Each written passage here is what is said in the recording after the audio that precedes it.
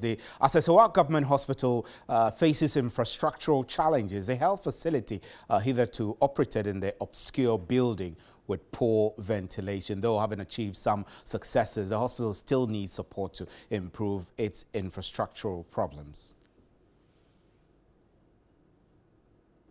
The Asesewa Government Hospital was established in 1959 and was upgraded into a district hospital.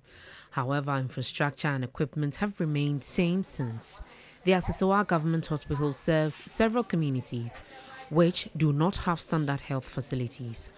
On a daily basis, the OPD records an average of 100 patients who are inconvenienced due to inadequate space.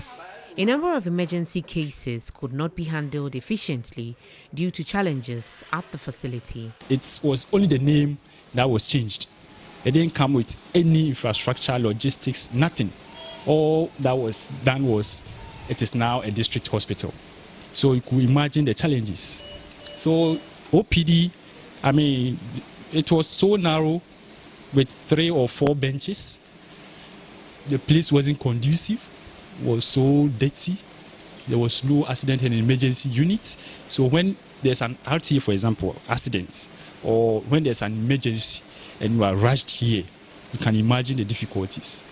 With a new OPD emergency and accident facility, the medical superintendent at the Asesewa Government Hospital, Dr. Eric Danto-Wating, is confident response to cases would be more effective. He, however, said children and women continue to share ward, a situation that puts them at risk. The place is not properly equipped. Whatever we are using there, most of them are improvised. Okay? As it stands, we don't have children's ward. Where we are using as children's ward was a space carved from the female ward. So it means the kids and the females are sharing the same ward. You can imagine the trauma these kids go through when somebody passes on in the female ward. Parents are worried about the safety of the children they take to the facility.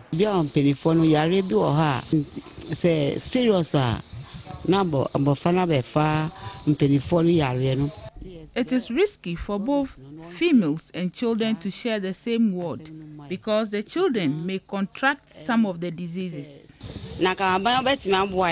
No, kids was separate and our female was separate. We are appealing to government to at least help separate the children's ward from the female ward. The Asesewa Government Hospital has a theatre which cannot deal with 2 cases at the same time.